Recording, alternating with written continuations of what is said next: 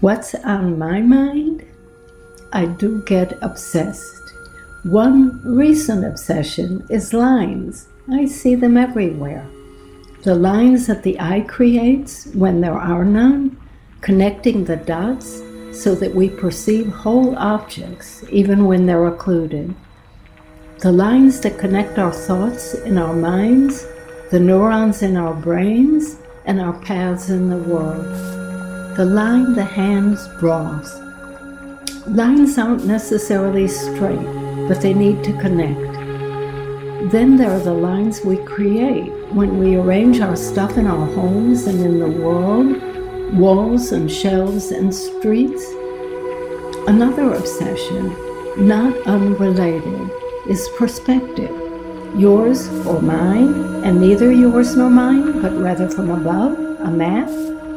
Maps are a major feat of the mind. The mind can imagine a map of a large place we've explored, even if we've never seen a map of it or seen it from above. You can find ancient maps carved in stone or painted on walls of caves all over the world. Map-like perspectives, overviews, or surveys capture arrangements of lines or paths and landmarks or points, not just in real space, but also in imaginary space, a social landscape or a political one. That's a longer story for another time. It's really structure that I keep circling back to.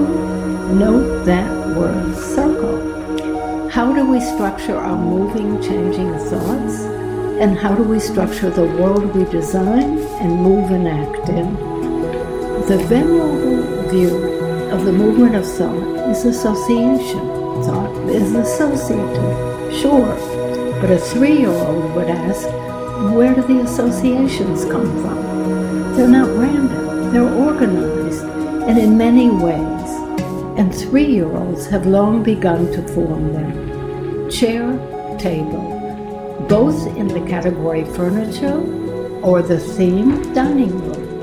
Early on, we form categories, stuff we eat, stuff we wear, stuff we play with. More formally, food, with subcategories like fruit and cheese and bread. Clothing, with subcategories like shirts and pants and pajamas. Toys, with subcategories like cars and blocks and dolls.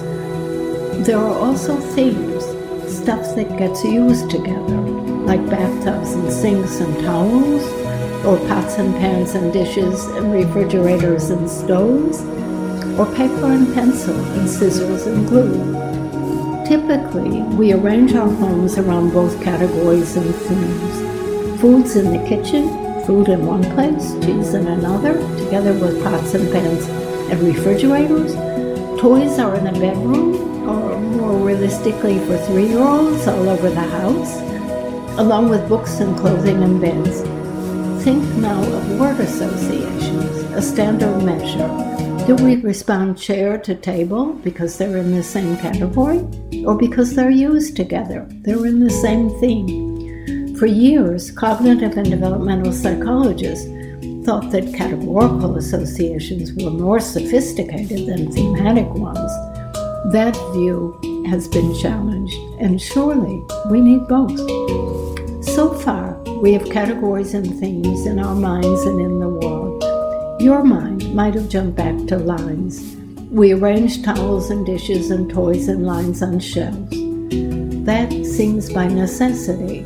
After all, there's gravity. But we line up windows in rows in apartment and office buildings. Surely gravity doesn't require that. Buildings are lined up on streets. Streets are traditionally lined up in grids, not just in the West, but also in the East.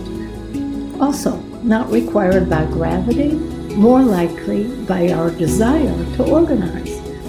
I did say lines are not necessarily straight, though there are huge advantages to straight lines. But you might be thinking, what about the curved paths and streets common in U.S. suburbs and Chinese gardens? Answers. First, almost nothing is always. Note the hedge. I added almost.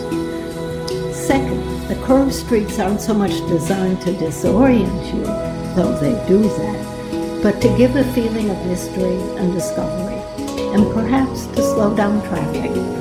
There's aesthetics too. Some people like curves, others like lines. Our arrangements in space go far beyond lines and categories and themes.